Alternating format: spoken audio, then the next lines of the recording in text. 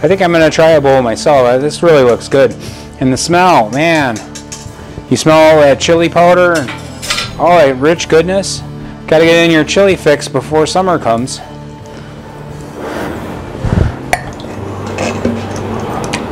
Look at that. We got our nice white beans you can see in there. You can see our black beans. Now I like a little bit of cheddar cheese on top of mine and some diced onions. But there you have it. Venison chili. Good for any time of the year. I'm Scott Boslevich, and I'm bringing this to you today.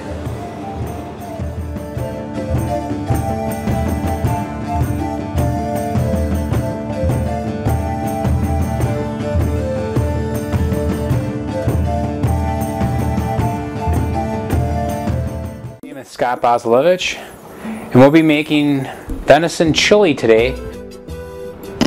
First thing we're going to do is we're going to brown up the venison, which is 30% pork mixed in.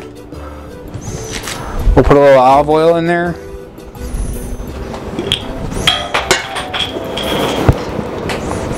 Just a splash so that the venison doesn't stick.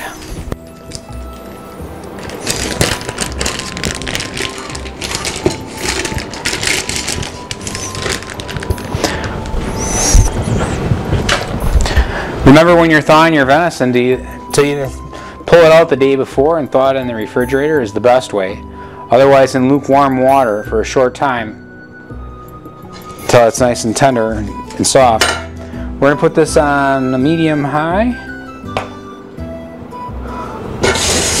We'll start browning that up. In the meantime we can cut the vegetables. A little bit of onion. Dice that up and a nice, not too small a dice, a nice medium dice. You want to be able to see the vegetables in your chili, but not have them disappear. We'll cut up a whole onion.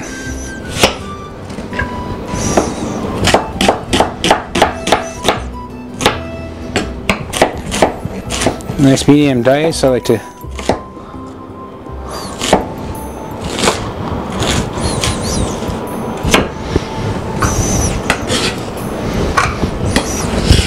we'll just put them in the bowl here until our meat's browned.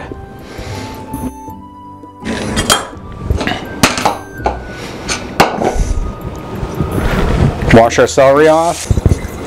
I know you're supposed to eat so many bushels of dirt before you die, but I'd rather not eat extra.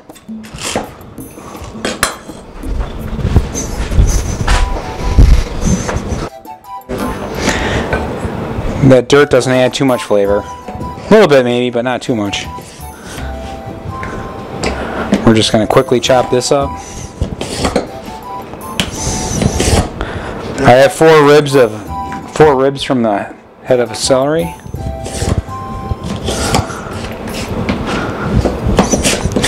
I have a pound and a half of the venison mixture. Let's check that. Starting to brown a little bit. And we'll bump that up just a touch.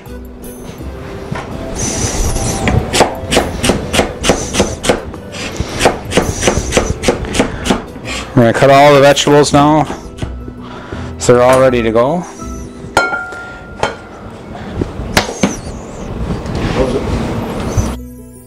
We're going to cut our green pepper, and the easiest way to do that is if you just come straight down with your knife and you miss the little seed pod inside, you just kind of go right around and do 4 cuts, and I have a nice clean pepper ready to go. I always suggest that we clean as we go so that we don't have a huge mess to clean up at the end of making dinner.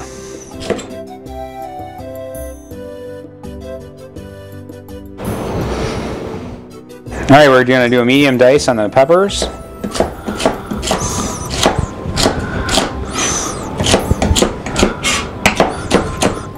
Now I always like making this right after we come in from hunting because it warms you up.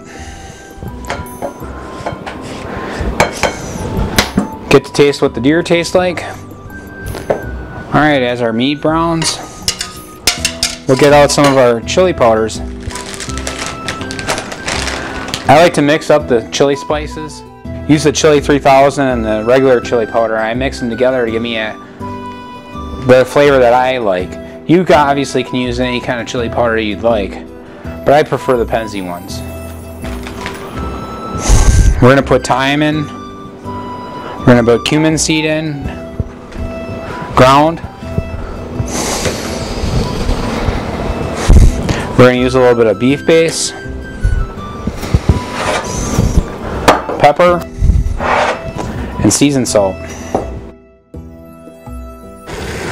We're starting to brown here pretty nice. A couple more minutes and we'll be all ready to add the vegetables. I like doing everything all in the same pot so that we don't get a whole bunch of different dirty dishes. And the little bit of liquid that comes out, it's really not fat, it's really more water. Venison is so lean. It's lean and healthy for you. You don't get a lot of fat, so I don't need to bother straining a little bit of liquid out of there. It's going to add flavor back into the chili. Now we'll add the vegetables. We have the onions, celery, and the green peppers. We got the onions and the green peppers and the celery in there that we cut up earlier. And we'll just start to slowly saute that. We want them so that they're just starting to get soft. A couple more minutes here and we'll be able to start adding seasoning to it. I like to saute the seasoning so it releases all of its flavors. If you have a lot of meat from your deer, feel free to experiment. Don't be afraid. There's a lot of our recipes you could use for chicken or fish or beef, but I suggest trying them at least 3 times with the venison. There, our vegetables are just starting to get tender. We'll start adding a little bit of chili powder to it. Start bringing up the flavor slowly so that you don't make it too hot. Tablespoon of the regular chili powder.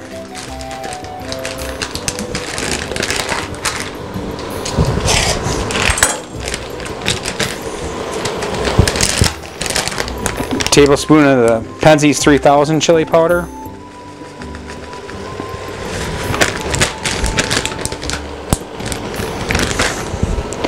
Cumin. Let's put a teaspoon of cumin in.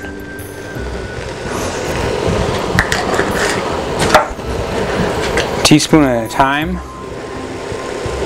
And you want to rub that to release all of the flavor.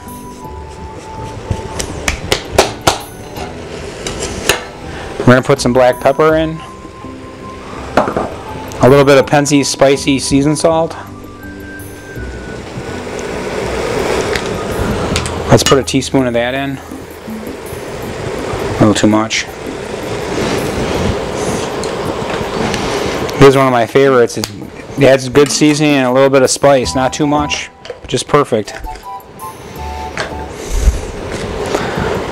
I like to put just a little bit of taco seasoning in to round it off.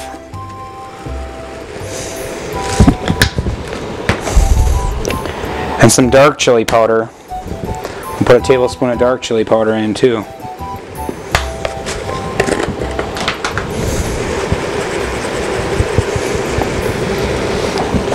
I just measure it out in my hand, that way I make sure that I don't dump too much in the pot at once. And we're just starting off with the seasonings. We'll probably have to add more later to your taste. If you like your chili really spicy or if you like it mild, I kind of like it in the middle of the road myself. That way I don't burn out my company.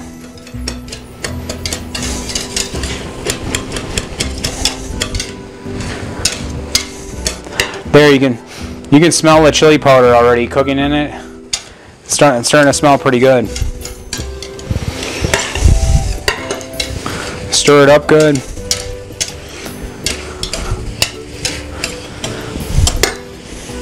And we're going to start adding the canned goods. We'll add a can of diced tomatoes. We'll add half a can of tomato paste.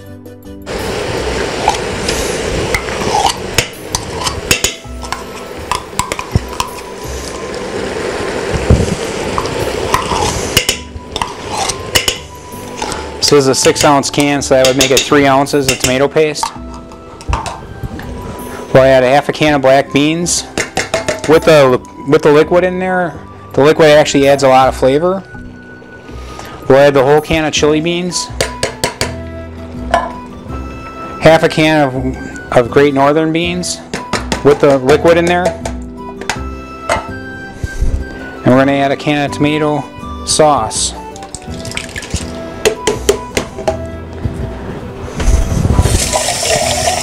We'll rinse the can out with about 8 ounces of water, and we'll add that to it.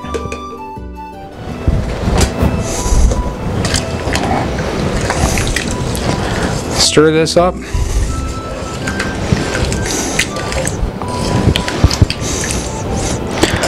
It's still a little thick, because you have to remember that this is going to cook for a good hour and a half, 2 hours, so that all the flavors melt together, the vegetables finish cooking. We're going to actually add a little more seasoning down the road, but in the meantime, let's add a little bit of beer.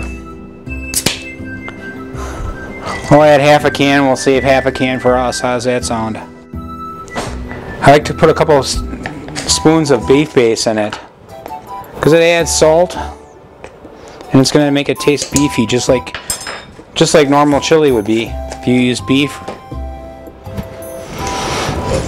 If you'd like to learn how to process meat, and check out our site. It'll teach you how to process your meat, or you can link. It has links to other people that'll help with your processing needs.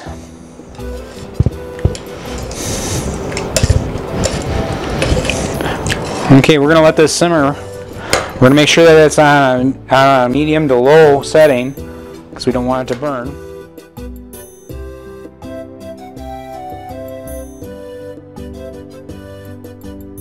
Alright, our chili's been cooking for like an hour, hour and a half, and it looks like it's getting there. It looks like it's ready to eat. I think I'm going to try a bowl myself. This really looks good. And the smell, man. You smell all that chili powder and all that rich goodness. Got to get in your chili fix before summer comes.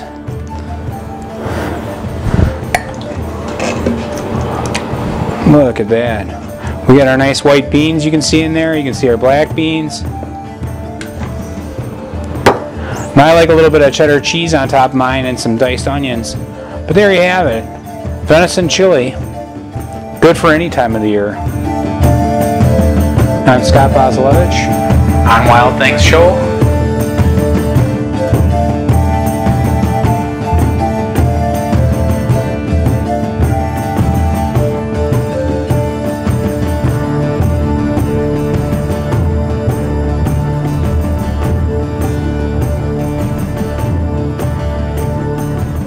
Become a wild game cooking master by watching our professional chefs show us how to prepare outstanding wild game meals, desserts, and side dishes.